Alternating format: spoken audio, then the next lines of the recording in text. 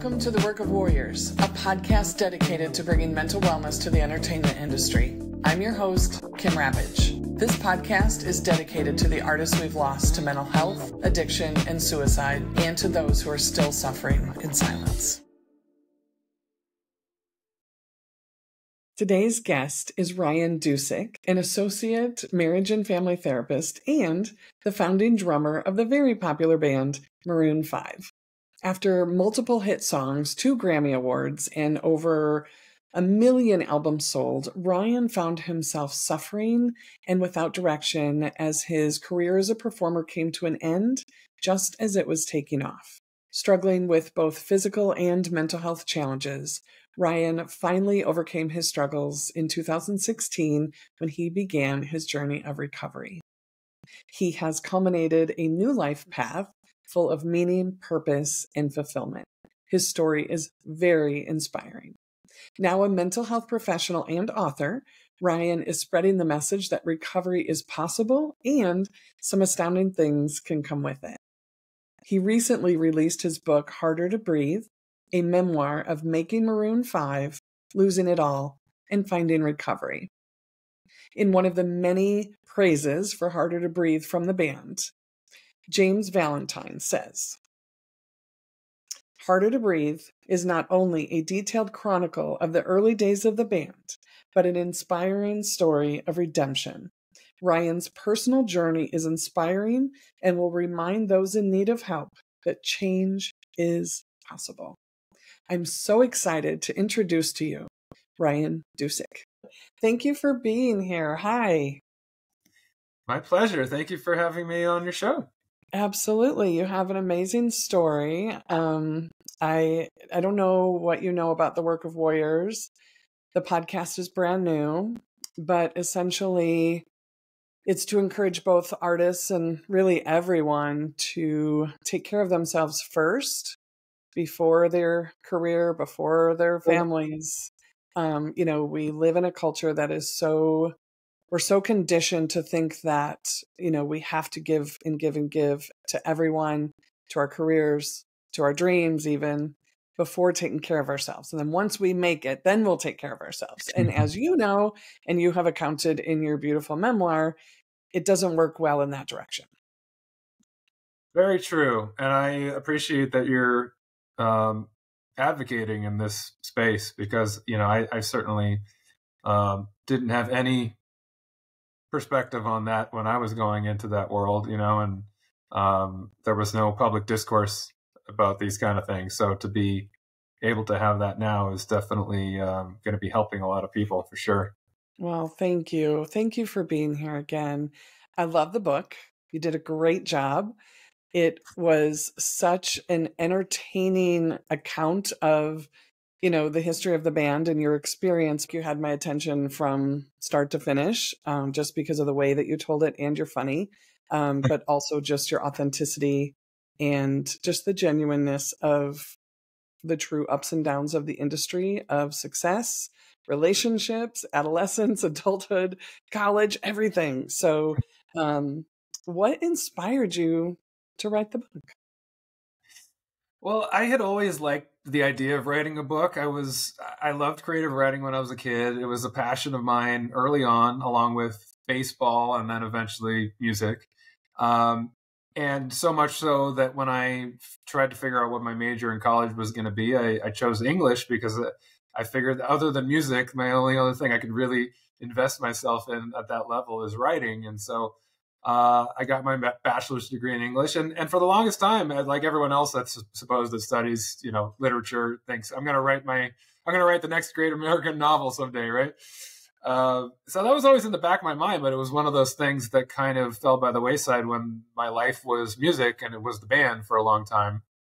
But then after I left the band and I was in a really dark place in my life and really struggling to figure out what the meaning of it all was, I did have the idea of telling my story in some capacity, and I knew that I had some stories to tell because the band had gone from this thing we started in my parents' garage and went all the way from there up to, over the course of a decade, playing the biggest stages in the world. So I knew I had a story to tell. There was a lot along the way that was interesting, and I knew that some of the things that I went through um, were both interesting but also tragic and heartbreaking. And so I thought about writing a book, but the only problem at that point was that I didn't know what the purpose of it would be, other than to just tell some stories, write, say I wrote a book, and maybe break some people's hearts along the way. So I decided not to do it at that point. I was actually even approached by someone who wanted to do a book, like co-write a book or do that kind of thing. And I also said to myself, if I'm going to write a book, I'm going to do it myself. But then fast forward maybe another 5-10 years, when I was in a better place in my life. I was back in school and I was sober and I was studying psychology and I had all this new passion and purpose in my life. And it kind of hit me like a ton of bricks. This tragic story that I've been telling myself about my life and what I had and what I lost now had a happy ending. And it had this new place of fulfillment and purpose and meaning. And so that's when it really clicked that I had a story to tell that could actually impact people in a positive way. And that's when I started.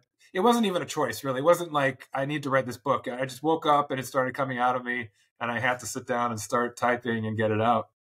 Yeah, I love that. That's exactly what the Work of Warriors is all about, is for those of us who have suffered and who have experienced darkness, whether it be addiction or anxiety, depression, suicidal ideation, to then have the end, not the end, but the next phase of the story be one of celebration where we are thriving, to be able to share that hope with other people. So again, I'm grateful that you're here to tell us about it. I'm curious. I know that you have a lot of praises from the band, but I'm wondering, was that risky at first? Was that, what was that process like?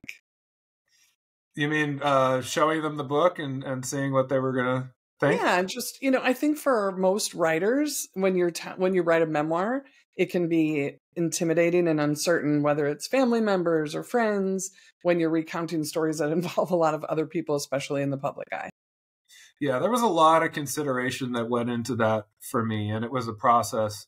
I was very careful when I wrote it, in terms of who I showed it to early on and how much of it was allowing myself to have the ability to express myself without self-censorship, um, and then take the time to go back and figure out where is the line here in terms of what is the real purpose of this and what is serving that purpose and what is not. Because at the end of the day, my intent from day one was never to write something that made someone look bad, or to attack, or mudslinging or anything like that. And it was also not, there's a fine line between telling rock and roll stories and that kind of thing and having it turn into a sort of salacious tell-all.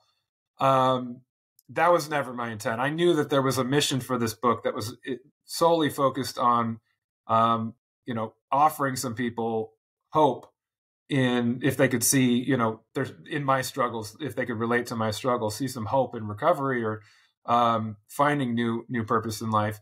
So, but that being said, I think that relationships are really important to all of that. Obviously a big part of our lives is relationships, and it's a big part of our mental health and our wellness.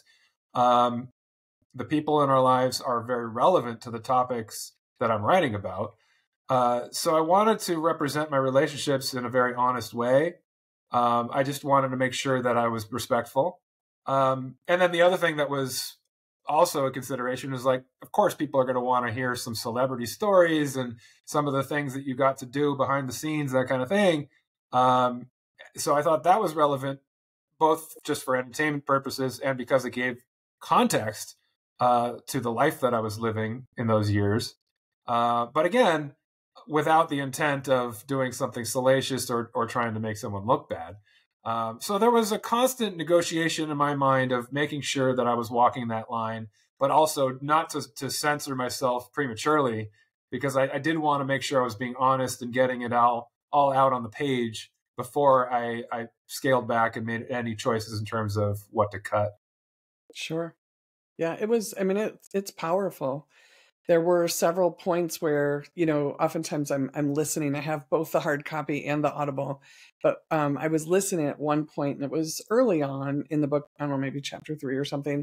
But when you were talking about when Kurt Cobain died, and you spoke about the connection and the reflection that you had on your lyrics in the band and what you guys were writing, and how, I mean, I'm not going to do it any justice, but, where you talked about this isn't just a vibe, this is real. And I just wondered if you could say a little bit more about that reflection that you had after he passed with the music you were creating. It was a wake-up call. For me, I loved that music of the early 90s, the whole alternative rock scene of Seattle and the grunge music, for a lot of reasons, but mainly, I was entering in a phase of my life in which I felt alienated and disconnected and disillusioned, which I think are common, typical things for teenagers to go through. It was just a particular mood at that time in history that it was very much sort of a cool thing to be brooding and dark and mysterious. And my heroes were that. I mean, Kurt Cobain and Eddie Vedder and Chris Cornell and these guys that seem to really exist at the intersection of something very vulnerable and wounded and something very powerful and uplifting. My favorite was probably Chris Cornell. Soundgarden's probably my favorite hard rock band of all time. And Chris Cornell, I mean, who embodied more that intersection of powerful and vulnerable better than him, because his lyrics were so heavy and so personal, but then this soaring voice and incredible power, and the music had such power to it. So, there was the element of really feeling seen and heard and understood by these artists. They were representing me better than anyone I could see at my school, in my other, role models around me. They were the people that I felt like, okay, these people get it. But then there was also that element of this is, a moment of pop culture that it's cool to be, depressive, really. And then, so we kind of walked that line early in our career, like being inspired by those artists and even writing lyrics that were heavy and dark and introspective, and sometimes nonsensical too. Let's be honest, it was the early 90s, and a lot of the lyrics were a little bit like, what are you talking about? But then, when that happened, when Kurt Cobain, takes his life, and you realize, like, this isn't just a trend. This isn't just pop culture. This is a mental health crisis. These are people that are actually really struggling, and the music and the lyric that they're writing is their way of coping. It's the expression of something really personal and really dark. And perhaps, writing those songs and playing that music was what kept them alive just as long as they were. And I had the same experience when Chris Cornell passed. I think it was 2017. I was just a year sober at that point. I was just about to celebrate my first sober birthday. And then, my biggest hero of that era of my adolescence dies. And of the things that I had been struggling with, it was depression and anxiety and substance use. And to see again, just a big reminder of that line that we walk between, being vulnerable and understanding the sides of us that are wounded and dealing with them, but also not succumbing to them, and not allowing ourselves to get to that point where we've become, an expression of that darkness. So I try, because to this day, that music speaks to me more than any other music. The music I think that's true for anyone. Whatever was the music you connected to in your adolescence, I think that sticks with you forever because it feels like your moment of coming of age. So to this day, like if nothing else is connecting with me, I'll turn on, Soundgarden or the Red Hot Chili Peppers or, Smashing Pumpkins or stuff like from that era. But then I have to remind myself, it's like, I also need the light in my life. I need things that lift me up and don't just connect to that dark side of me, but that also allow me to see the other side of that coin. Because I think there's darkness inside of all of us, and if we deny it, we're probably denying a big part of our existence. But at the same time, there's also light in all of us, and if we spend too much time in the dark, we're gonna probably miss out on the things that make it all worthwhile and give us that connection to something more uplifting. Thank you for saying that. I think that's probably one of the biggest driving forces of the work of warriors is that darkness that we all have within us that so many unfortunately think or believe or just don't know the resources, and we're not talking enough about it, that that's just them, or that it will feel that way forever, or that's the only way to feel. And so I just love that you said that, because so many of us have wrestled with that darkness.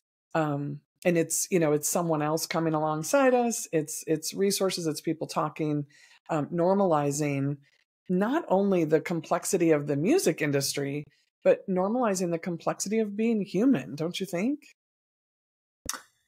Yeah, yeah. I mean, it's interesting. The space that I've been in at this point in my life in mental health, and now getting out and being an advocate.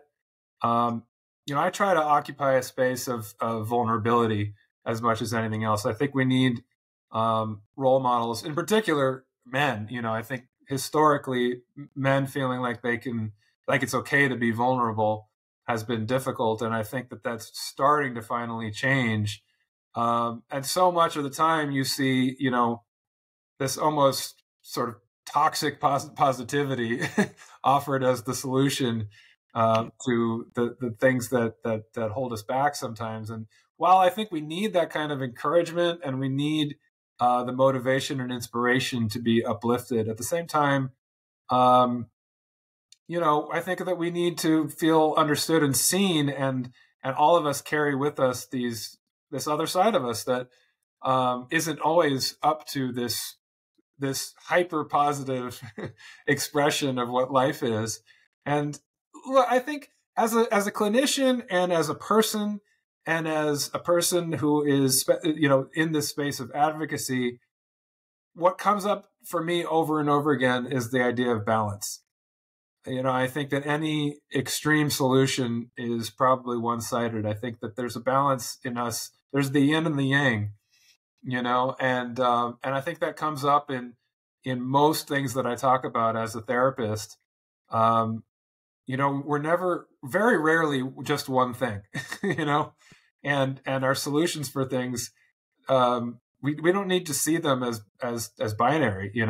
There's a balance to the way that we approach our wellness. Yeah, I agree. And I think language is powerful. Mm-hmm. Conditioning is powerful. And I always think about how it's commonly, conditioning for men that vulnerability is weakness, right? Right.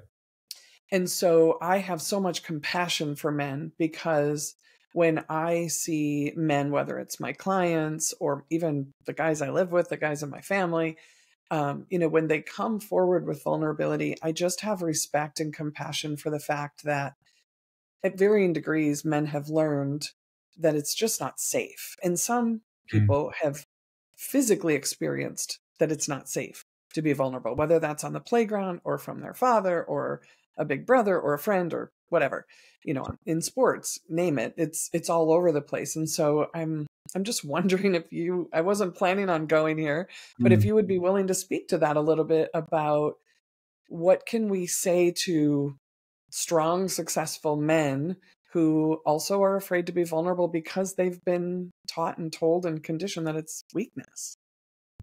Yeah, it's tough. And I have experienced that in my own life. I think that, I have identified as a rather sensitive guy most of my life, and pretty in touch and comfortable with the idea of being vulnerable and, as we used to say, in touch with my feminine side, right?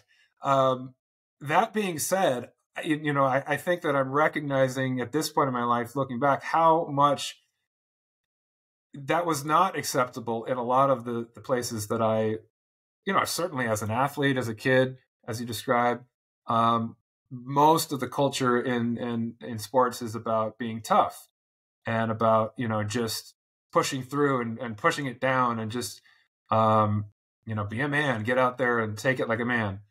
And, and so that was sort of antithetical to my being as a kid, even though I loved sports and I did have a competitive streak and I enjoyed, pushing through and trying hard and trying to compete and win. Um, there was always something about that culture and connecting with men, the coaches that I had and the teammates that I had, in high school in particular, playing for the varsity team in my high school, in baseball.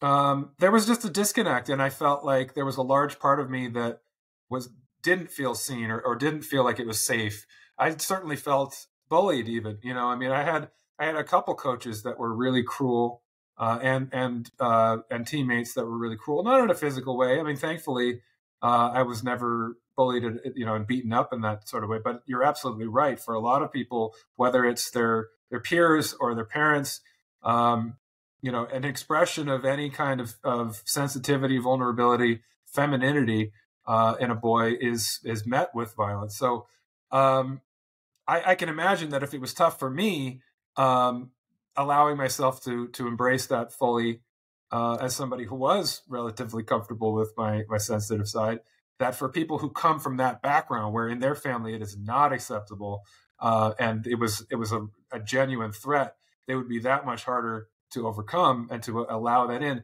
Now, that being said, I mean, I work with men all the time as a therapist who are struggling with this very thing, and these are oftentimes very successful men, people who on the surface seem to have it all together, and they're tough guys, who are providing for a family and outwardly looking like strong, powerful people. And then inside, they're really breaking down, and it starts to bubble to the surface in a lot of different ways, and sometimes in really tragic ways. Um, and it starts in the therapy room in a safe space. The ability, you don't have to necessarily wake up one day and walk out into the world and be this, this big open wound, and show your vulnerability to the world. If you have one space that you can allow yourself to soften and to feel emotion, a place that is safe, whether it's a therapist or a loved one, a partner, a sibling, somebody that you, a best friend, somebody that you connect with, that you can allow yourself to have that vulnerability, just having the ability to express that side of yourself, to embody that side of yourself and process those emotions, those emotions that might not have been safe in a lot of environments in your life. That goes a long way, I think, in terms of beginning to work through the pain and suffering that you can go through when you're just shoving those emotions down and not dealing with them. And then in time, I think it becomes a way, it becomes a process of finding a way to find that balance. Again, the word balance, right? Between being the tough person, the strong person that you want to be, and embodying that side of yourself that it can be a wonderful thing. It can be wonderful to be somebody who has resilience and fortitude and all of those things that allow us to pick ourselves up and keep moving and move forward. But also allowing in the sensitive sides and the vulnerable sides and making space for that, and how you strike that balance so that you're not rejecting a whole part of you, or just pushing it down and then seeing it come to the surface in other ways that were not foreseen and sometimes can be, rather toxic.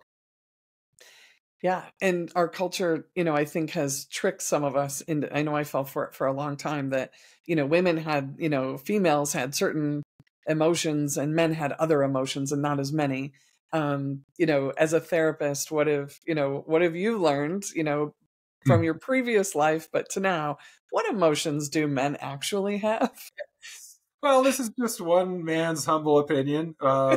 based upon, a certain amount of education, but also personal experience, both as a man and as a therapist, working with people and seeing in my anecdotal experience the things that come up. And in my experience and in my opinion, we all have the same basic emotions. We all experience uh, the same vulnerabilities, the same desires, the same things we're longing for. We all have basically the same needs as well. That the biggest difference is that there are certain emotions that are culturally sanctioned for men and for women, historically speaking.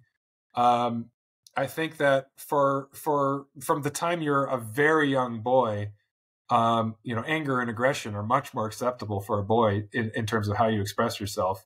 Sure. Than to be a crybaby, let's say, or to show a longing that's unfulfilled. I think there's a difference in the way that we treat that and what's considered acceptable, and it's not even necessarily overt messages that we always receive about that. Sometimes it's just the culture, it's the covert messages that we Yep. receive about what's Yep. acceptable, the images of what our role models are, the things that we see that inform the way that we act. And then you look, there are some hormonal differences, I'm sure that play a part in this too. I mean, certainly testosterone can make someone more aggressive, and that might appear on the surface as anger or other things that we associate more with masculinity. So there are some differences that I think that are natural in that regard. But at the end of the day, what I've learned as a therapist is that underneath anger are more vulnerable feelings. Underneath it, usually there's fear, or there's insecurity, some kind of something that's lacking and needing fulfillment, but the expression sounds more aggressive Sure. when it comes from that place. But look, I've met plenty of women who can be pretty angry too. So it's not like one gender has a monopoly on any one emotion. I think we all experience these emotions, and some of it has to do with the family we grew up in. If you grew up in a family in which there's a lot of yelling and screaming, and that's the way that you expressed yourself, then you're probably likely to express yourself in that way. If you grew up in a family in which there was not a lot of expressed emotion, and it was not something that you did to wear your emotions on your sleeve, you're probably more likely to bottle it up and have it come out in other ways. But we're all susceptible to all these things. We're kind of, it's not a linear thing. It's not like, oh, well, here's your gender, here's the card that is going to be played out in your life. There's a lot of nuance to this. There's a lot of different moving parts that inform the ways that we experience emotion and the way that we express it. Sure. Yeah, no, I love it. One of the other pieces I loved about the book is when you were talking about when you got the bus, and it gave me hope when I heard you say that there wasn't as much debauchery or nefarious behaviors going on as you had expected. And you said, I suppose some of that had to do with like corporate, engagement with bands and stuff, and the culture had changed. But do you think that, or is it in your experience, or do you think that it will be more commonplace, more normal for touring bands to have therapists, mental wellness coaches, physical wellness coaches and such on tour? Is this conversation normalized in that environment? Like, what are your thoughts as far as the mental health piece? Oh yeah, I think I'm starting to see that happening already. I mean, there are organizations that are geared towards that very thing. Some of them nonprofits, some of them very specifically. Like I'm a member of something called the Music Industry Therapist Collective, and that's a UK based group that is essentially a group of therapists that used to work in the music industry and transitioned into becoming mental health professionals. And they have a book out about that very thing, touring and mental health, and it's kind of an encyclopedia on all things that come up with your wellness and your mental health on the road. It's something I wish existed 20 years ago when I was touring. But I've met with several people with several organizations and groups that are doing that very thing, and doing work of advocacy to try to promote conversations about this stuff, but also literally going and working at festivals and on tours and providing those services. And I think that what you're starting to see I actually wrote an article about this for Variety magazine, um, which introduced me to a lot of these people. But what you're starting to see is that finally, at least the artists are recognizing that their wellness is a big part of their instrument, as much as their voice or their body or their their guitar or drums. Being well and being able to care for oneself uh, in mind, body, and spirit in the midst of the pressures of performance and touring. That's as much a part of how successful and sustainable your career is going to be as anything, right? And so I think that as you see, we've had how many too many stories, tragic stories of people that ended up breaking down in one way or another, whether it's a substance abuse issue or suicide or just melting down and having a total nervous breakdown and having to cancel tours or career ending type of stuff.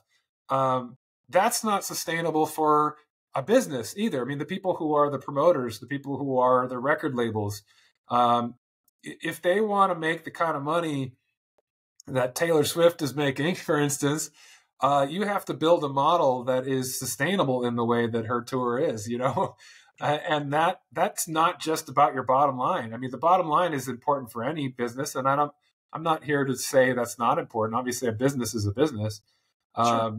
but at the same time, it's like every company around the world at this point has an HR department, right? Every company has people coming in to do workshops and to motivate people and figuring out how to maintain morale and wellness in the workplace. Now, are they always successful? Maybe not, but at least there is the attempt to try to incorporate that into what they're doing. And so I think that the music industry and the entertainment industry in general it should be no different. I mean, I think that had I been going out on the road in 2002 on the album Songs About Jane, and instead of giving us, instructions on media training and how to, basically party like a rock star, if there had been, therapy and group therapy and workshops on ways to maintain your sanity in the course of that lifestyle, perhaps I could have avoided some of the things that ended up being problems for me. Sure. Well, even as I hear you say that, I wonder, I mean, it's a different world now, but also reading your book and listening in the hours, the way your days, even your days off were packed with, photo shoots or, a trip here, another squeeze in another show, whatever. Like it's money, right? You're talking about that bottom line. And I think what we want managers and producers and such to understand is that everybody wins when the artists are well. Just thinking about the bottom line, then you end up in a situation where you have a major problem that can seriously impact your bottom line on a bigger scale. For sure. You've seen a lot of our young artists canceling tours of late in the last, certainly since the pandemic. I mean, that was a wake up call, I think, for a lot of people. So, I mean, those kind of outcomes, when a promotional company all of a sudden has, a 8 or 9 figure tour canceled, that affects their bottom line a lot more than, whether or not they're giving their artists an extra day off each week, Yeah. So it's really just about weighing the pros and cons as much as it is about being a humanitarian, you know, but I get it, I mean, I'm very, very careful to lay this out in my book, in describing this stuff, that I understand why we had a day off once every 2 weeks when I was on tour. And when I say a day off, I mean, we were driving for 14 hours, Right. That was your that's day a off. day off, playing Halo in the back lounge of your bus while you're sitting, on a highway. Um, I understand why, and in particular, the first couple of years when we weren't bringing in any income, really, it was all on the record label's dime, and it was an independent label that hadn't yet gotten the influx of cash from the major label. Um, so arguing that we need more days off, to put the whole band and crew up at a hotel, in an expensive city, and allow us to just walk around and buy a nice dinner and have some self-care. That was just not in the cards at that point in terms of what could be afforded. And when you're starting a business, you could look at it like an upstart, whether it's the record label or just our band, everyone has to kind of tie their bootstraps tight and try to just soldier on and push through. But at the same time, it's not all or nothing, right? It's not like it's a matter of living like a king and having massages every day, or being slave to the grind and literally breaking down the way that I did. Those aren't the only two options, right? I mean, I think that there's a balance to be struck. There's that word again, between extremes. Build a more sustainable model. If you're building a business, you want to build sustainability into that model from day one, so that you have a product that's out there for the long run, and that when it comes time to do that 8 or 9 figure tour, and you are on the level of a Taylor Swift or somebody like that, that it's a well-oiled machine in which everyone is profiting, but also doing well personally. Yeah, for sure. Well, you said, you were talking about pushing through, and you have a chapter in your book called Try Harder. Yeah. And, you kind of circle back later. I've just felt the connection between that chapter, but also later in the book when you were really struggling, when you said, wait, I wrote it down. You said, if I didn't care about anything, then nothing could hurt me like that ever again. And I think the reason why those go together for me is I think we have a lot of people, a lot of artists in all different genres, but a lot of people in the executive world, whatever it may be, who are just trying harder, who are trying to not feel. So it's like they crash, right? They crash, they clash. We're trying harder to not feel. Right. Can you speak to that a bit?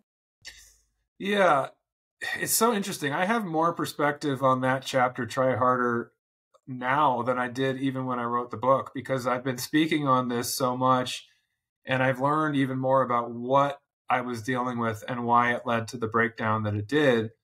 And I have a sort of a diagnosis for myself that I've never received a satisfying diagnosis from a mental health perspective of what I was dealing with. I mean, I had physical issues that received diagnoses. I had, a lot of inflammation, tendonitis in my shoulder. I had something called thoracic outlet syndrome, which was a nerve condition. But in terms of what was causing those things, why it was wrapped up in my psychology, I've come to understand it as something called musician's dystonia or focal dystonia, which is essentially kind of a stress response or even a trauma response in which your body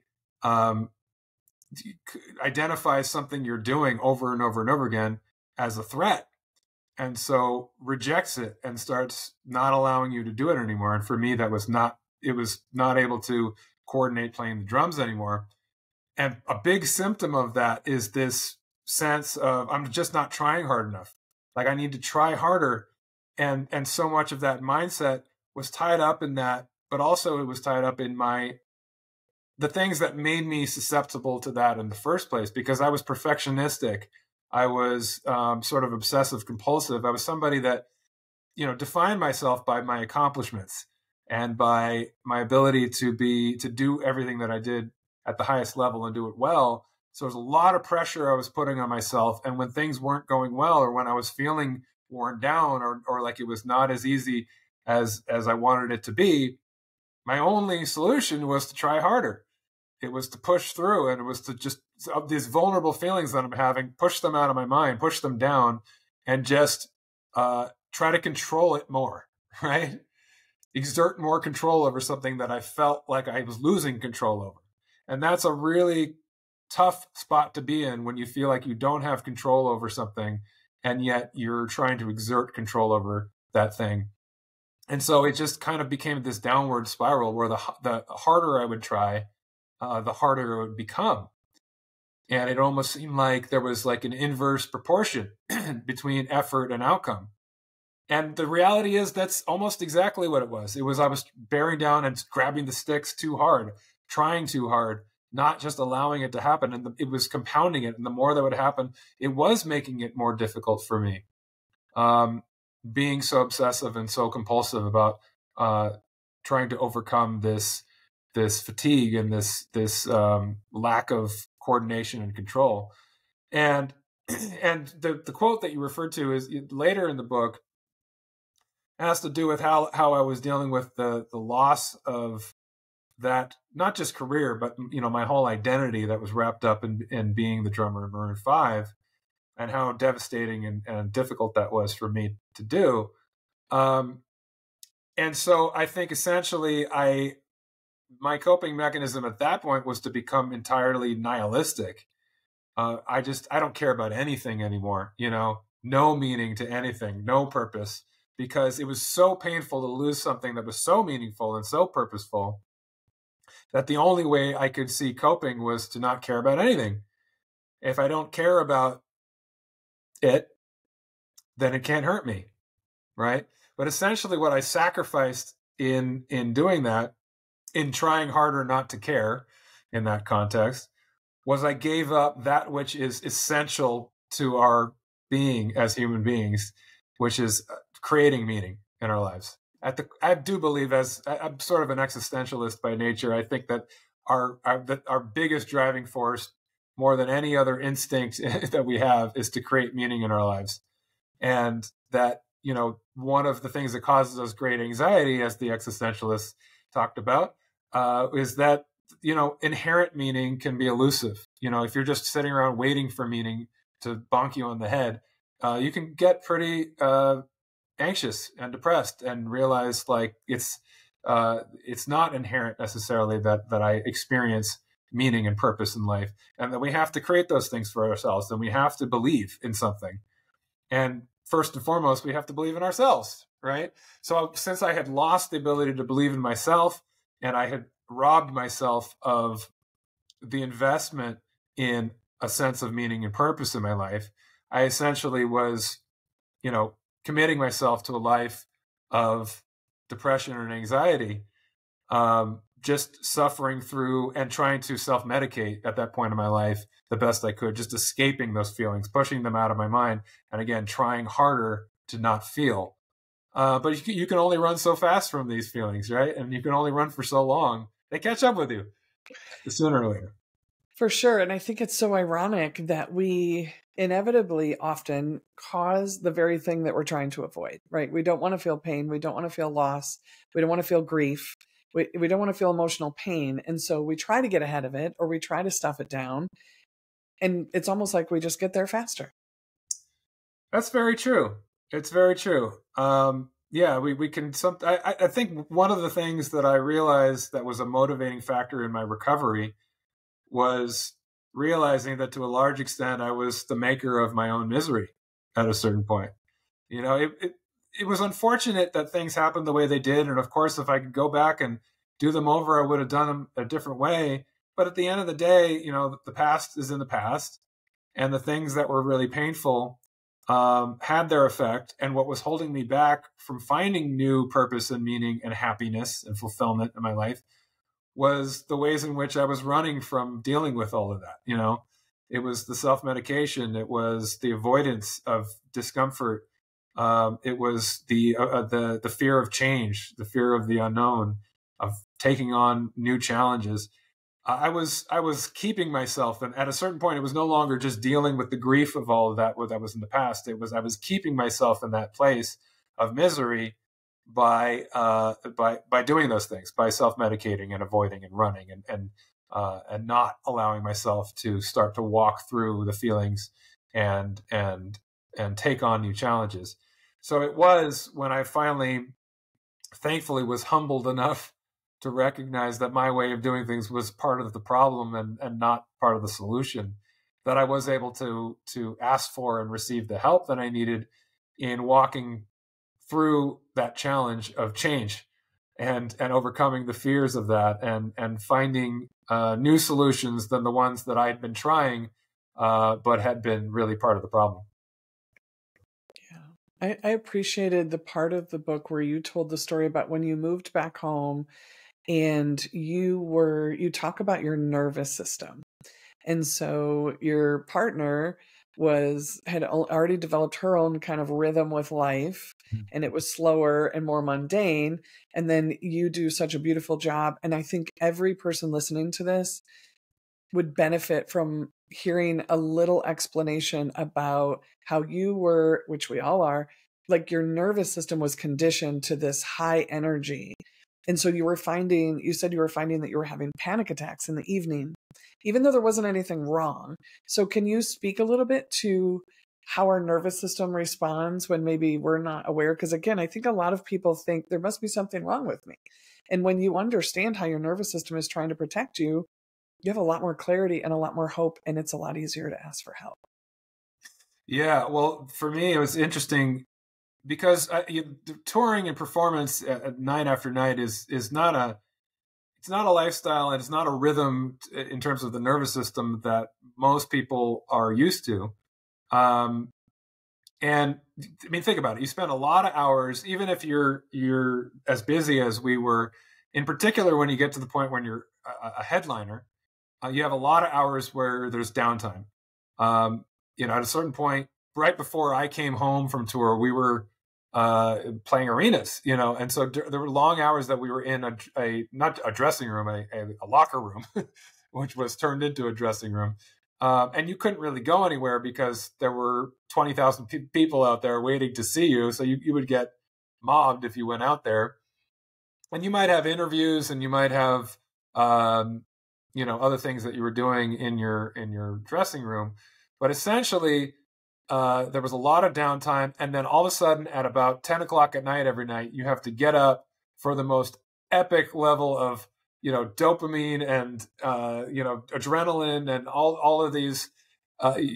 Just this excitement level, and your nervous system is, you could look at it as being in fight or flight. You could look at it as just being hyperstimulated. That's what it is, really. You're hyperstimulated between the lights and the volume of the sound and the extent to which you're engaged in a process that's all consuming. And it's a lot of fun and it's exhilarating, but it's a rhythm that's like very extreme, from like low energy a lot of the day to all of a sudden for an hour and a half, extreme stimulation and high energy. And then having to come down from that and try to go to sleep and get a good night of rest because you have a long day of travel or interviews or whatever the next day is a challenge. So that's what my life looked like at the end of the touring for me. And then you take that home when I wasn't able to perform, and I had to go home and go to a lot of different doctors and try to figure out if there was a solution to what I was dealing with.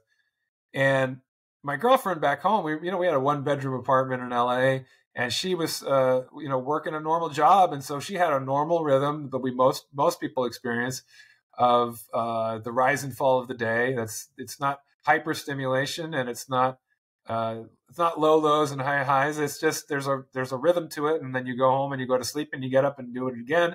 And on the weekend you blow off some steam, but there's a natural rise and fall and rhythm to that.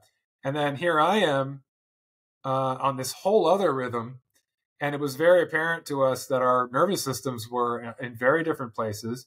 And now here I am, feeling sorry for myself that I'm not able to be out there on the road with the guys.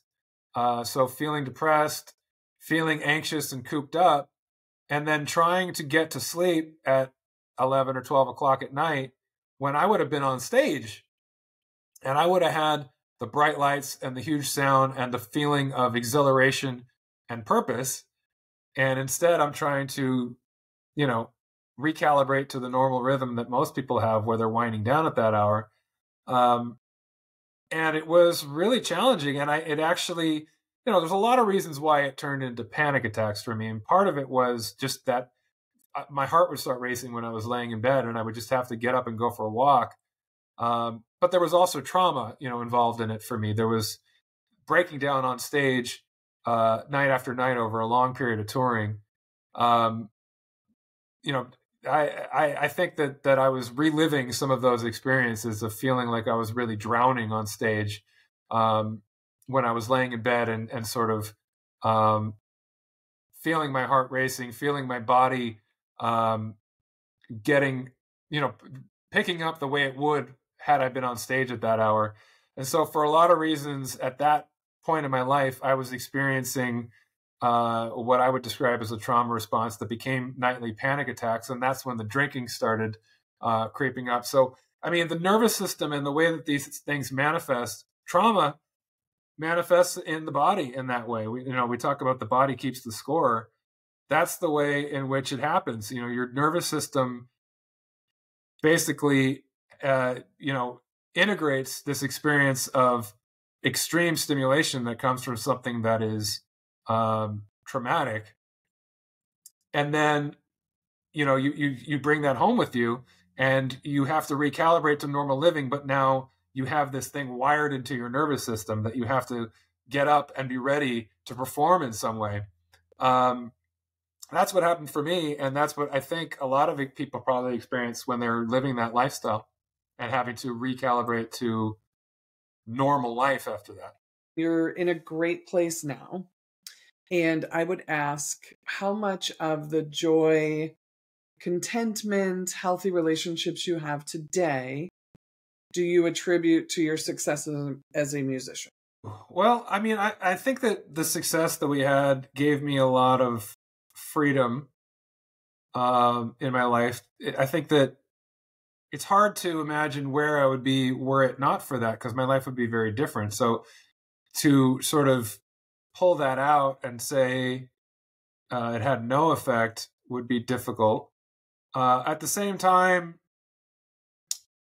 my life is really not necessarily about music or that life very much anymore. The things that I'm doing are largely, more directed and come from a place of being of service.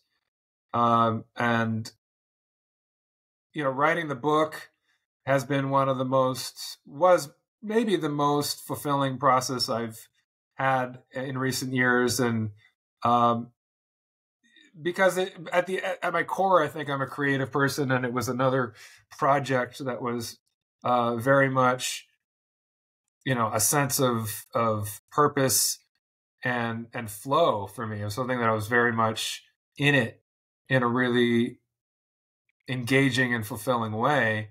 But that being said, that book obviously doesn't exist if my past in music hadn't informed it. And so, you can't, they're inextricably linked. You can't really disconnect the things I'm doing now from the things I was doing then completely. A lot of times people are running from like childhood trauma, and you've spoken that that's not really your situation, right? Yes and no. I mean, the thing is that I didn't experience any overt childhood trauma. I was very blessed to have a very loving, supportive family. There was no abuse or neglect or any kind of addiction or anything in my household. So yeah, in that regard, there weren't those origin stories that you hear about in that regard. However, I do recognize that the intergenerational trauma was a factor. My parents both experienced trauma in their own lives, and even some that was passed down through their ancestors. And I have a friend who's a trauma specialist who said something to me that was really interesting, and I hadn't thought about it in this way. When we talk about trauma and how it's passed down, it's not necessarily the trauma itself that's passed down, it's the coping mechanisms that get passed down, right? It's the ways in which one person had to cope with their trauma that affects the next generation. And so, in terms of my parents, both loving, wonderful people, they gave me a lot of great things in my childhood. My mom has some PTSD from her childhood. She has anxiety and depression she has dealt with in her life. And that has made her a very sensitive person. In some ways that could be challenging. In other ways, it was wonderful. So, I mean, I think I dealt with temperamentally being maybe more sensitive, and more like my mom in that regard, which was has both allowed me and given me the gift of being an empathic person, being a compassionate person, but also having my own challenges with anxiety and depression and and some of the coping mechanisms that might have not have been as helpful. And then on the other side, my dad, is an opposite extreme in that he had his own traumas, and his coping mechanisms are that he's, a control freak, and a type A personality, and just kind of hyperactive and always going and doing and fixing and caring for people. And again, wonderful, beautiful things that can be very helpful, but also can have problems when not balanced, right? And I think I inherited those things from him. I think that I inherited my work ethic and my sort of perfectionism and things like that from him. But also I inherited this sort of hyper focus and obsessive compulsive nature that can be at times a challenge as much as it is a blessing. So I think that those things that were passed down through the generations certainly informed my story, but it was the actual trauma that I experienced happened much later. Again, though, it's interesting. I have learned even more since I've written the book, and I have at the time that I wrote the book, I looked at the breakdown that I experienced on the road as the trauma that I've had to overcome, the thing that drove my addiction, the thing that drove the major anxiety and depression that I dealt with. But I allude to it in the book, but I have better understanding of it now that those things existed before that happened, right? I think that the breakdown that occurred, and as devastating as that was really the ultimate culmination of things that had occurred in smaller versions before that. That's why I included in the book, the story with baseball that kind of mirrors the breakdown that I had later in a smaller form. And I think that even some of the experiences that I had in that regard were traumatic in their own ways and kind of set the stage for the later traumas that came, because, I had injuries that I tried to play through. And we talked about this earlier, the encouragement that I got, the kind of feedback that I got from the culture of the athletes, the coaches, the peers, was just to tough it out. It was just to try harder and not, you weren't supposed to complain. And I was playing through pain and I was playing through injury, and there wasn't a space for me to be allowed to show vulnerability. And that was traumatic for me because that ended up with me putting myself in positions that weren't safe, that were causing more injury because I didn't feel safe speaking up and saying I was in pain. And then getting bullied, and being called a wimp or whatever, a worse word than that, when I just couldn't hack it anymore. And so you take that, the tracks had sort of been laid in that regard, and then you put myself in a high pressure situation where I'm putting a lot of pressure on myself, and the intersection of those things, and then on a scale where the stakes were much higher. And then I had a significant breakdown that impacted me in a more significant way. So ultimately, that was the moment when things in my life were most impacted and most affected. But that wasn't the beginning of the story. Sure. Well, we're back to the nervous system, right? Like your nervous system remembers, like it's not safe to say you're in pain. So even as an adult, you were, your brain was conditioned, your nervous system was conditioned in Little League, that like, just keep going, push through, don't complain. And, like you said, when the stakes are that much higher, it's the tracks were laid. I like how you said that. So the work of a warrior is when we take care of ourselves first so that we can have a greater impact on the world. And when we are well, people around us benefit, right? They have a better chance of wellness and more joy and things like that. What do you do on a regular basis? Like, do you have non-negotiables that you do to maintain your mental health? Absolutely. A lot of people that I have met in recovery from addiction will say that, sobriety is their number one. And some people can't understand that. They say, well, even above, your family, your kids, your spouse, your work, sobriety is number one. That's kind of selfish, some people might think. And the reality is, those people would tell you, if my sobriety goes away, I'm not helping any of those things. I can't be a good parent. I can't be a good partner. My work suffers. My whole life could fall apart if I don't, make my sobriety number one. So I get that completely. Now, for me, I have a slightly different take on that. I would say that self-care in general is number one.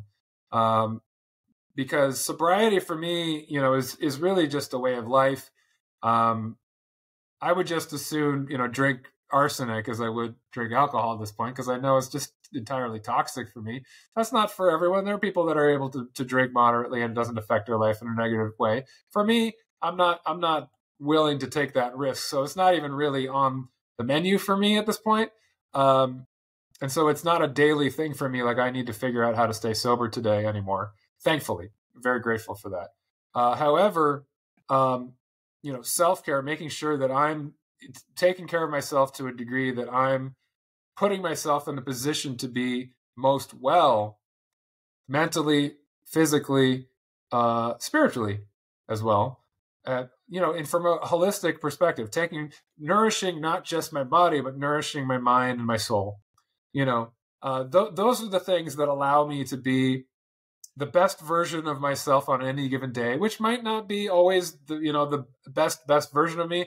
We all have our limitations and we have good days and bad days, but the best version of me on that day, given the circumstances of that moment in my life, is going to be achieved if I'm taking care of myself, which means that I'm going to be the best version of myself I can be on that day in my relationships, in my work, in the things that I do creatively, and just in my experience of living, the pleasure that I take from the things that I do and the ways that I'm able to be present for the things in my life. So it's, some of that stuff is very simple. I mean, for me, it's just, I know that if I don't get enough rest, if I don't get enough sleep, everything suffers. My mood is worse. I'm not a pleasant person to be around. Everything feels like a chore. My work suffers. Like, I'm not helping anyone if I don't make sure that I prioritize that first and foremost. Sleep is the number one, and I can't compromise that. Like if somebody says to me, hey, I got this big thing you could do 10 o'clock tomorrow night, and then this big thing to do at 8 o'clock the next morning, I'm like, that's not going to work for me. We're going to have to find a different way to do that, different timing, because one of those things is going to suffer, and that's going to throw off my week, and I'm going to be making up for that, that night where I didn't get enough sleep. And so it's like I have to prioritize that. I have to make sure that that's a big part of my self-care, and it extends to everything in terms of the body. It's exercise and diet and all that stuff within reason. I mean, there's a balance to life. I don't think you have to be the perfect, because perfection is an illusion. Just the healthy version of me as much as I can in all of those regards. And like paying attention to what makes you feel certain ways. Right. Being better when you're hydrated. You feel better when you have fruits and vegetables as opposed to cake and cookies. Like what makes you feel good? Yeah, I've realized, I mean, especially being a sober person, obviously I understand the extent to which, drinking alcohol was toxic for me, but even having been to that extreme, I think I'm much more tuned into like how things affect me now. So like if I have a little bit too much caffeine or sugar or too many carbs or, I notice how I feel different, and that's not to say that I can't have any sugar ever. I can't have any carbs. It just means, to be mindful of the balance of things and to make sure that in general, I'm conscious of the choices that I'm making that affect how I feel. And that extends, to your psychology and to your spirit. I know that for me, a lot of the things that I do it's heavy work. You're dealing with people that are having emotional, challenges in their life or really just heavy moments in their life where they're dealing with loss or transition. And if I add to that, watching a lot of the news that's telling me all the terrible things that are going on a daily basis, and not careful about the extent to which I'm constantly putting really heavy, dark things in my mind and soul, then my experience of living is going to be one-sided. And so I try to do things that embrace a lighter side of my being. For me, playing sports is a way to connect to my youth and my inner child. Softball is a very innocent way of connecting to my first love and passion of baseball at this point in my life. It's something I do now a couple times a week. And I realize I look forward to that because it's like when I'm playing, I'm completely immersed in a flow activity. It's something that has immediate feedback, and it's a challenge, but it's also just, feeling like I'm 12 years old again and just competing and having fun and exerting myself, except the stakes are much lower now. It's just fun and getting together with a bunch of people and playing a game, so mean coaches. right. To me, that's a big part of my self-care because it's nourishing my inner child, and it's giving myself something that's not heavy and not dark, and then, just being mindful of the things that lift my spirit up. It's like if I'm going to listen to some heavy rock, I might want to listen to something that's happy and uplifting as well. If I'm going to watch a movie that's about, torment and and loss or existential angst, then I might want to, follow that up with something that reminds me of love and joy. And recognizing that my spirit and my soul needs that nourishment as much as my body does. So much self-awareness. I always say self-attunement. Attune. You're very self-attuned. I love it. Okay. I will only ask you two more quick questions. One, what would you say to a new artist coming into the industry, whether it be music or acting or, any form of entertainment? What would you say to a new person in the industry? I would say two things that I would say to my younger self if I could go back in time. One is, I think when I was going into that world seriously, professionally, I didn't want to see it as a job, and I didn't want to see it as, I had been an athlete, I had been academic, and I saw this as art, and I saw it as expression, and therefore a very different world.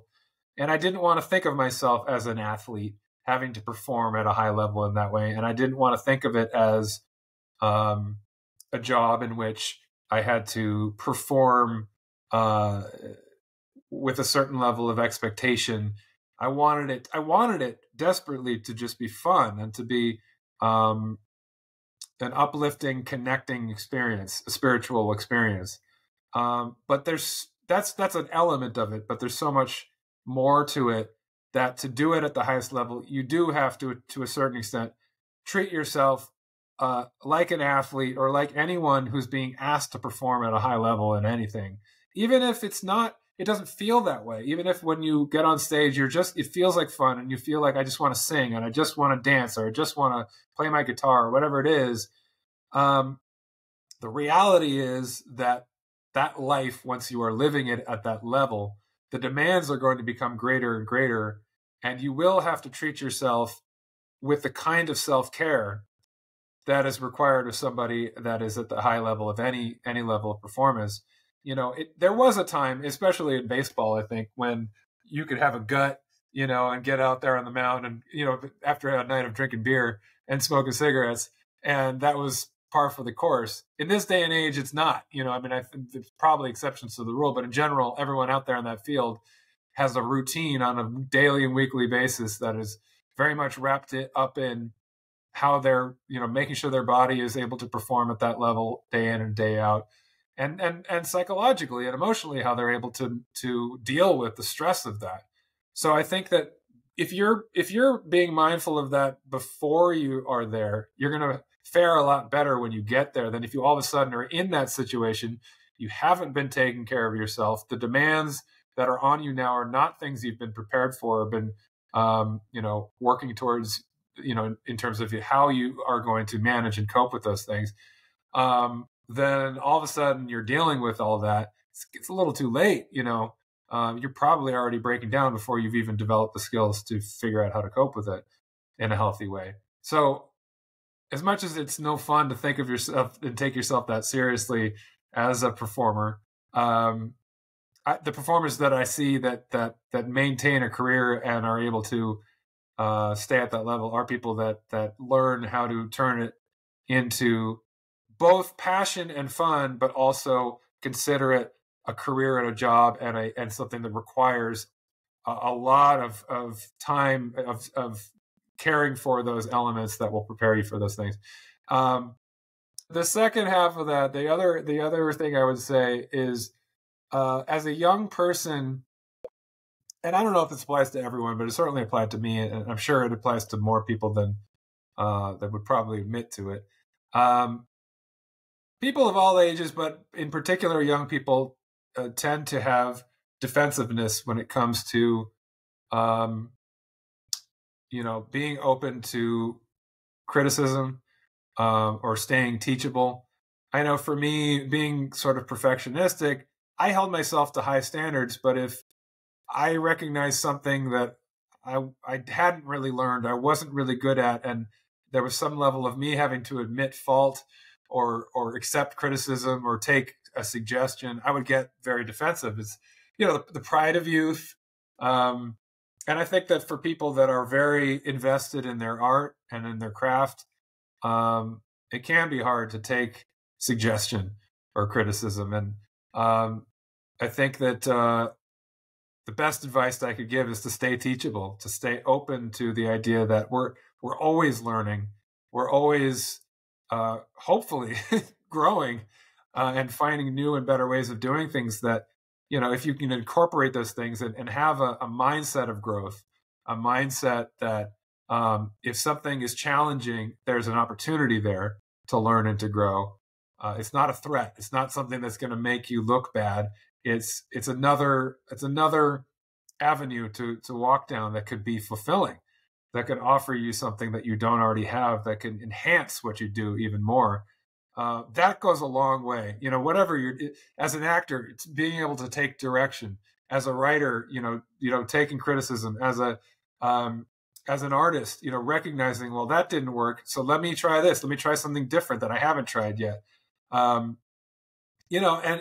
just being teachable, just being open to what might be actually helpful to you in your process. Love it. So my last question, I have a disclaimer, a generalized disclaimer that, this podcast is certainly not a replacement for mental health care or treatment. But as someone who has wrestled with depression, anxiety, perfectionistic tendencies, addiction, what would you offer as encouragement to someone who is suffering in silence? Well, I think, it's part of the reason why I have made it my mission to tell my story, at first writing the book and then promoting it and speaking about it, is that we do need, role models, and we do need stories that help people see that they're not alone. The reality is, and it sounds cliche, is you're not alone. Whatever you're feeling, there are a lot of other people out there right now feeling the very same thing. However, whatever you're dealing with, it can feel very isolating, especially when you're not reaching out and connecting with people about it. It's kind of ironic. It's something we were talking about earlier in terms of like the very thing that would help you most is what you're avoiding, or the very thing you're doing to cope is actually making it worse. The first tendency with so many things is to isolate, right? Or to pull away, or like to assume that people aren't going to understand, that there's going to be stigma, that there's going to be, and so the advice that I give to people that are caregivers or family members or friends, is, the best gift you can give to somebody who's struggling is to give them the avenue to connect, give them the opportunity to express what they're isolated with or bottling up. When you ask somebody, when you tell somebody, I want to understand what you're experiencing, not let me fix it for you, not let me give you a solution, but help me understand. I want to understand what you're going through. You're offering somebody a gift, because connection it goes such a long way in terms of battling the things that, what's the opposite of connection? It's isolation, disconnection, spiritually feeling alienated and not a part of something larger than ourselves. And so as a starting point, being plugged in, feeling in the same way that music in my teen years helped me feel connected and helped with those feelings of alienation and disillusionment. The solution to so many of our issues is as a starting point is feeling something that we can connect to that is bigger than ourselves, that allows us to feel seen, to feel understood, and to feel represented. Because again, if you're feeling it, there's probably a lot of other people out there feeling it. So we need those stories. We need people to represent in a way that is connecting, but also that is uplifting, that allows a solution or offers hope that there are solutions. But I think that also the other part of that answer is what I just said in the previous question. It's being open, because our defense mechanisms a lot of times is like, well, nobody will understand. And it's scary to open yourself up to the idea that somebody might have something that could be helpful, or that it will require, change. It will require stepping into uncomfortable spaces, because we sometimes get so comfortable in our own misery that we can't see that the thing that we're avoiding is actually going to help us. And so being open to that change, being open to walking into those uncomfortable spaces, that might actually be the thing that helps you most. That goes a long way as well, to finding some solutions. Yeah, I'm so glad you said that, because we get used to coping with things a certain way. And what I always tell my coaching clients is, we don't have to be mad about it, right? Those coping mechanisms kept you alive, and now they're hurting you. Mm-hmm. And so I think sometimes, like you said, that change can be so scary. But it, going through it, I think you said the only way through it is through it, right? Mm-hmm. The only way to get through it is to go through it. And I think that's so well said, because on the other side of it, it's so liberating. And your story is such a testimony to that. So thank you for being here and sharing your story and your wisdom and your experience. And I'm just really, really grateful. Thank you so much, Kim. I appreciate that. And I appreciate this opportunity to speak on all these topics today. This is a lot of fun. So again, thank you very much, Ryan. Where can people find you and your book and the work that you're doing as a therapist? Well, the one-stop shop, of course, is my website, ryandusick.com. That'll have everything that has to do with my book and my work as a therapist and coach and speaker. Of course, you can pick up my book on Amazon or anywhere that they sell books. Harder to Breathe. That's it right there. And then if you want to keep up with me, in terms of social media, on Instagram, at Ryan Michael Dusick. I post old videos, new videos, a lot of stuff pertaining to my past and my present, all rolled into one. So that's kind of fun. So those are kind of the main spots. Okay. Thank you again. Thank you so much for being here. I'm very grateful, and just thank you for all that you brought to the Work of Warriors today. Thank you so much. I appreciate it.